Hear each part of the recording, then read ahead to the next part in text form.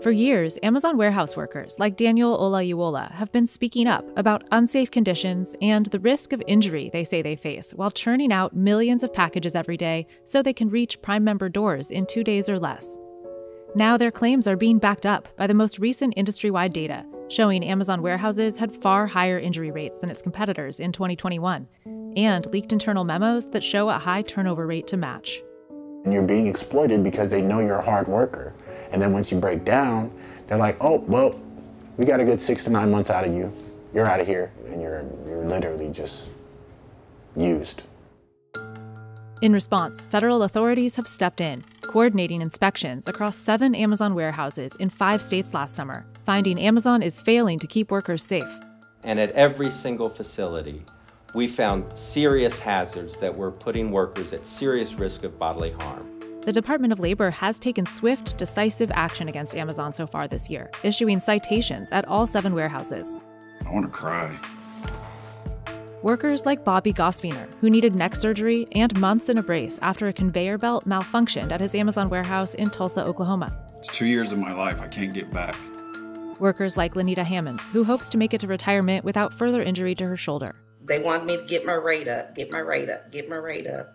And Jennifer Crane, who remains on the job with a torn ligament in her wrist. I wear a brace to this day still because it hurts. After like 2 hours of heavy lifting, I'm taking pain meds. Now, in a rare case of federal cooperation, the Justice Department is also investigating Amazon. Not because they think the company is cooking their profits numbers, but because they think the company might be making false statements about the worker safety crisis. This is extremely unusual. This is the story of some workers who've been hurt, of those who are sticking around to demand better, and what the government and Amazon are doing to answer the call.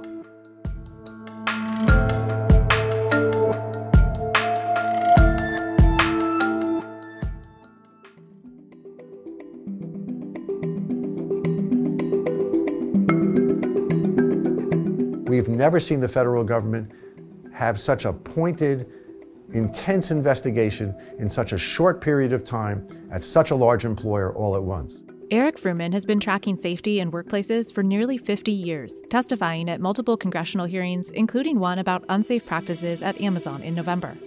As of last year, Amazon caused more serious injuries to warehouse workers than all the rest of America's warehouses combined. He's the health and safety director at the Strategic Organizing Center, a labor union coalition that represents some 3 million workers. Although Amazon approaches the data differently, when the SOC crunched federal 2022 injury data, it found that while Amazon employed 36% of all U.S. warehouse workers in 2022, it was responsible for 53% of all reported U.S. warehouse injuries. 1/3 of the workers, half the injuries, 25,000 serious injuries a year.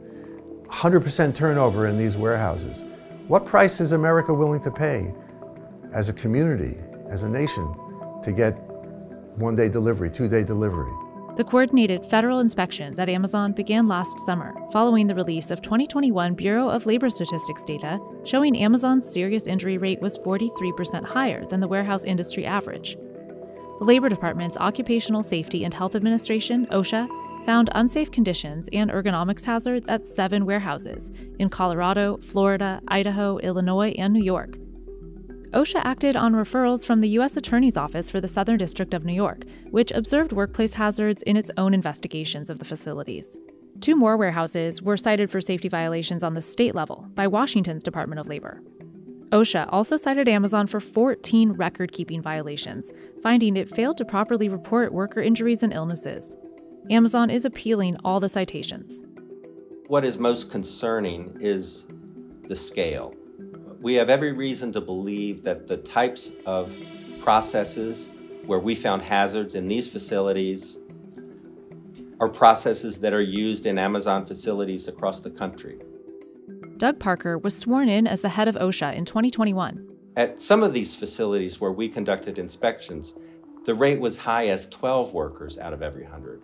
So that's more than 10% of the workforce every year who are receiving injuries on the job that are serious enough that they have to take time away from their jobs. And this isn't a new trend. Since 2016, employers have been required to submit injury reports to OSHA for any facility with at least 20 employees. Amazon has consistently reported tens of thousands of workers with injuries every year. Perhaps not surprising for the country's second biggest private employer, with more than 750,000 U.S. warehouse workers. What is surprising is how Amazon's injury rate has remained higher than others in the warehousing and storage category since at least 2019. OSHA calculates injury rates by looking at how many injuries and illnesses occurred for every 200,000 hours worked, the equivalent of 100 employees working full-time for a year. The number OSHA and the SOC use to define serious injuries is the DART rate, cases that involve days away from work, job restriction, or transfer. The most recent industry-wide DART rates are from 2021.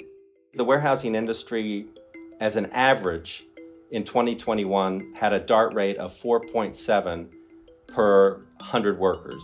In the case of Amazon, that number based just on what they report, so it's almost 1.5 times the industry average. While OSHA's 2022 industry totals won't come out until November, Amazon says its DART rate remained largely unchanged at 6.7 per 100 workers.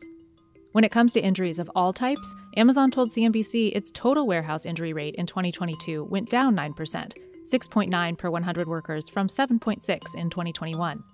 That's still higher than industry averages and its closest competitor, Walmart. An SOC analysis of total recordable injuries across Walmart and Amazon from 2017 to 2020 found Amazon's injury rate was between double and triple that of Walmart's every year. When it comes to warehouses as a whole, Amazon's total recordable injury rate of 7.6 is nearly 36% higher than the latest industry totals of 5.6 in 2021. Although Amazon told CNBC it prefers to be compared only to warehouses that employ more than 1,000 people. But SOC says in the 2022 facility-level data just released, more than half of Amazon's warehouses reported average annual employment under 1,000 workers. We know that it's affecting thousands of workers, and it's very alarming.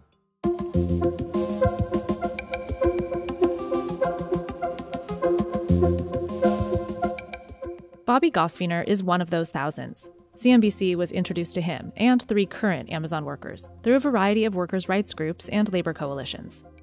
Not one human Amazon employee said anything about, "Hey, Bobby, how are you doing? What can we do to help you?" Gosfiner was getting off lunch break in December 2020 when a conveyor belt stopped working properly. Totes were all over the place. It looked like a tornado came through, and it was just scattered everywhere. He started rushing to get things off the ground so they wouldn't keep piling up. And this went on for a good 4.5 hours. My pain started in the middle of my right side of my back because we were twisting, moving, down stacking, up stacking totes at a rapid pace. I met up with my manager again, and I said, "Hey, I think I'm hurt. I probably need to be seen." And he said, "Well, I'll tell you what. He's telling me that it's going to take lots of paperwork, lots of paperwork, lots of paperwork." He's like, "You think you can go take some Advil and put some ice on it and come back?" And I was like, "Yeah, sure, I can do that." I couldn't move my right arm. I drove home with left hand only. I moved around with my left hand only in my house. I woke up that next morning in pain, very bad pain, about 3 or 4 in the morning. And I was like, I can't do this. Gosfiner was diagnosed with a herniated disc. He had surgery 5 months later and was eventually awarded permanent partial disability as part of his worker comp suit. He can no longer work at Amazon or any other physically strenuous job. I have to live with this injury for the rest of my life. I don't get royalty for having a plate and 4 screws in my neck because it could have been prevented. I've had herniated discs in the low back, and the pain is excruciating. It's actually hard to communicate to someone who's never felt it, how disabling it is. Biomedical engineering professor Laura Pettitt has researched occupational ergonomics for some 40 years. She explains the type of musculoskeletal injuries that have Amazon in the federal spotlight. Many of them are back and shoulder injuries, which are exactly what you would expect from jobs where there's a lot of lifting and carrying. There are hand and wrist problems occurring, and those appear to be related to a lot of repetitive gripping of the hands. It was this sharp shooting, like stabbing pain, like somebody had, just cut into that nerve in my wrist. Jennifer Crane started at Amazon 2 years ago to make ends meet when she became a single mom overnight to 7 sons after her husband died suddenly of a heart attack. She moved closer to her sister outside St. Louis, and 2 of her sons took jobs at the same Amazon warehouse a week after she did. And if y'all are coming with me, you gotta have a job. Here you go. Did I not know what we were getting ourselves into at the time. Crane's injury happened in October. She still works at Amazon, packing single-item boxes.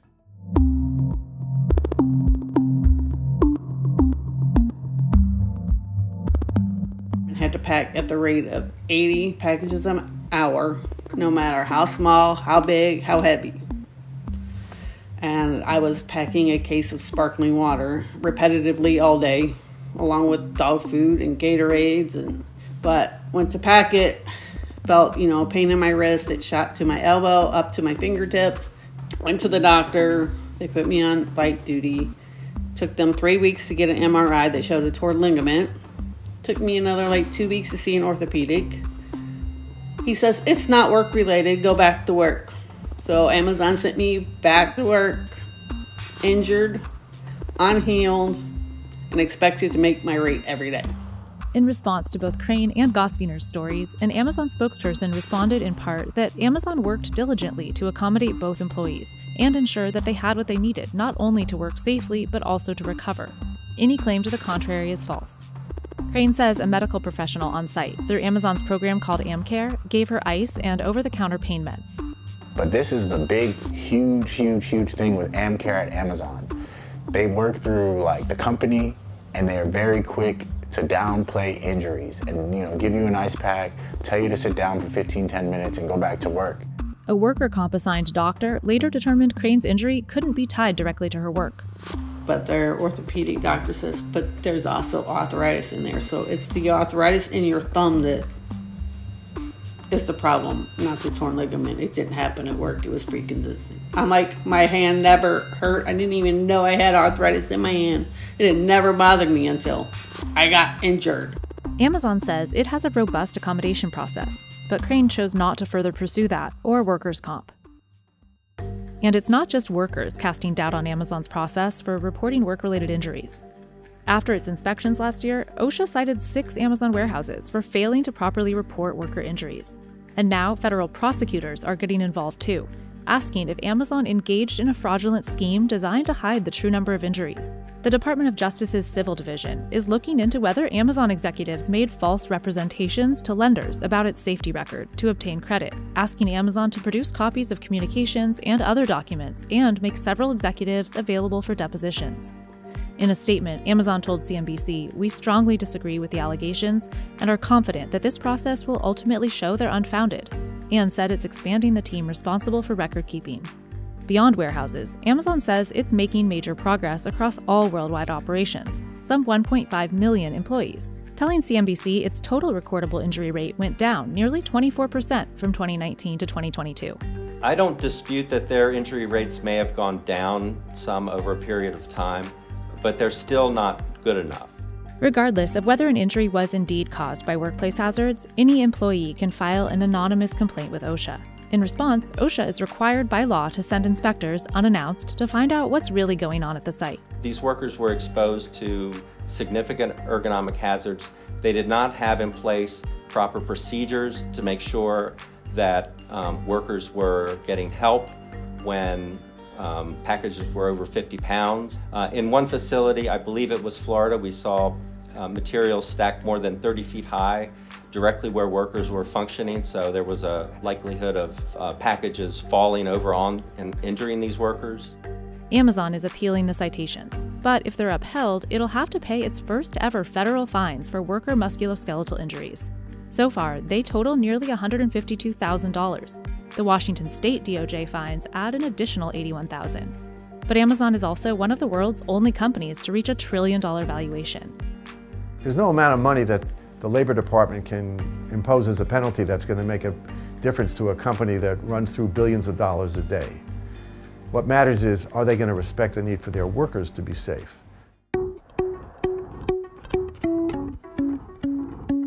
Amidst federal scrutiny and bad press, Amazon has doubled down on its commitments to do better. It's made similar promises in the past. This year, Amazon's promising to spend $550 million on safety initiatives. In his last letter to shareholders as CEO in 2021, Jeff Bezos said he wanted Amazon to become Earth's safest place to work. Soon after, Amazon set a goal of reducing total recordable injury rates 50% by 2025.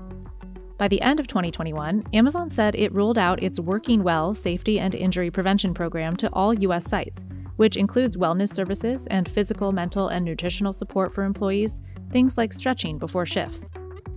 Many wellness programs focus on encouraging employees to change their personal behaviors. So these might be stretching your arms and legs before you go to work, or having a more nutritious diet, but they don't directly address the causes of the injuries in the workplace. Amazon has implemented other changes to directly address hazards, and in 2020, Amazon's injury rate improved from the year before. But when the 2021 data came out last year, Amazon's injury rate had jumped back up. An Amazon spokesperson pointed to the pandemic rush as a reason 2021 injury rates were higher across the warehousing industry as a whole, and not just Amazon. In a statement given to CNBC, Amazon said it scaled operations significantly to meet unforeseen demand and deliver essential goods to customers. This meant we onboarded newer, less tenured employees. If this was about a bump in the road because of 2021, then presumably Amazon's going to be able to resolve these issues quickly, and we welcome that. Pushing for time, the mistakes is going to happen, injuries are going to happen. 60-year-old Lenita Hammonds is one of the workers Amazon hired in 2021.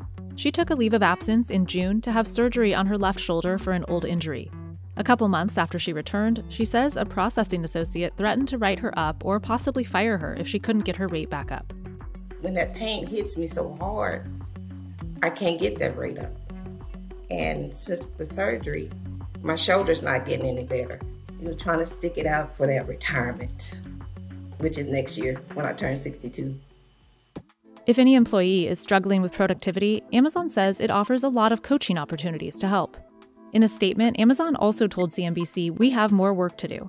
It says it employs more than 8,000 safety and health professionals, and in June, it committed to work with the National Safety Council on reducing musculoskeletal injuries by 25% by 2025.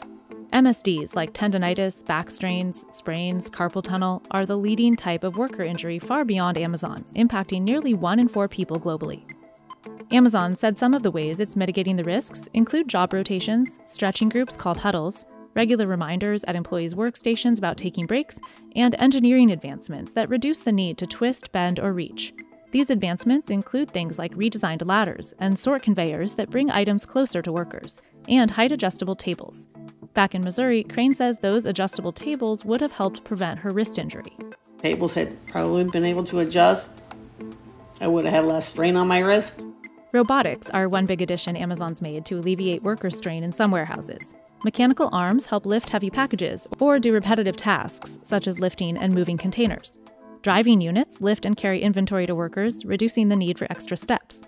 Overhead scanners with computer vision are replacing handheld scanners in some warehouses, freeing up both hands for some workers. Amazon also says it's spending $66 million to fit forklifts with collision avoidance technology that uses LiDAR to prevent accidents. For Gosfiner, he wishes he'd spent more time training on the mezzanine level where the conveyor belt malfunction led to his injury. Amazon says Gosfiner did take more than 56 training courses, including on the conveyor belt process. Proper training at every point that conveyor belt moves product, and make sure that those people are using good body mechanics, and the rate is at a steady pace and not a high rate pace. In the last year, Amazon has started evaluating body mechanics and exertion using wearable tech, belts or wristbands, to make sure employees are doing things like bending and lifting properly.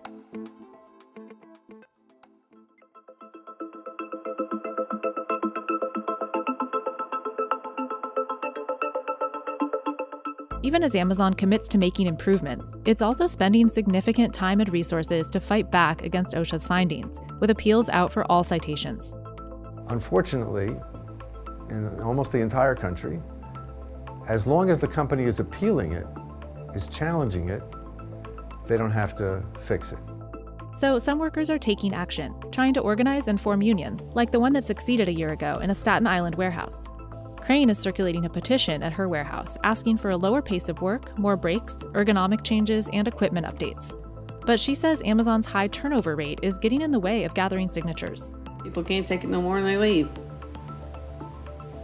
And as long as they have new people, they don't know that they can push back and, stand up for what's right. Turnover rates at Amazon are high, more than double the industry average, according to some reports, with only a third of new hires staying longer than 90 days, per leaked internal documents from 2021, although Amazon says those documents were just drafts. They literally are just going to go and try to find another job because they don't want to deal with this constant rat race. The safety is very much backseat to the speed of your work. You have to make sure these rates are met, otherwise you're going to be getting a write-up. Then you're not going to be getting any opportunities to switch positions or move up at all.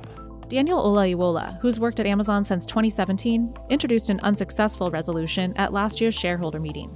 It asked Amazon to stop tracking workers' rate of work and time off task, what Amazon now calls idle time. And I was asking for them to end this because of the fact that it is a big contributor to the amount of injuries we get at Amazon's worldwide. I can hands down say that. Like, if you're rushing, you're going to make mistakes and someone's going to get hurt. An Amazon spokesperson pointed out that pace of work isn't referenced in any of OSHA's citations. But the Southern District of New York's investigations at 6 warehouses called out the pace of work as an issue. And 3 states, New York, California, and Washington, have passed legislation that seeks to curtail the use of productivity quotas in Amazon warehouses. Olaiwola primarily works driving a forklift through what's called very narrow aisles in his Amazon warehouse in San Antonio, Texas. I could be picking up bed frames, dressers, mirrors, like really heavy items, really long, awkward shaped things that could be hanging out of the aisles too, which is a dangerous thing. So like the lowest rate we have is like $22 an hour, meaning you'd have to pick an item every 3 minutes. Olaiwola's wife is pregnant with their second child. He also wants to help change Amazon from the inside. He now hosts a podcast called Surviving Scamazon. Why not walk away? Because I have to do it for my kids. No, I got to be able to support them. I have bills to pay. I know. Why don't I look for another job? Yes, I could do that too. But right now I'm in the fight to try to make it better there for everybody. OSHA says ergonomic investigations are currently underway at 10 more Amazon sites, with broader investigations pending at dozens more. And we're certainly going to be doing follow-up as a result of these inspections to make sure that the hazards that we've put Amazon on notice for are addressed. And I would not encourage anybody to work for Amazon. I hate to this day even to order through Amazon because it's so convenient. But every time I look at a box, I think of the process of what went through it and who got hurt in the midst of it.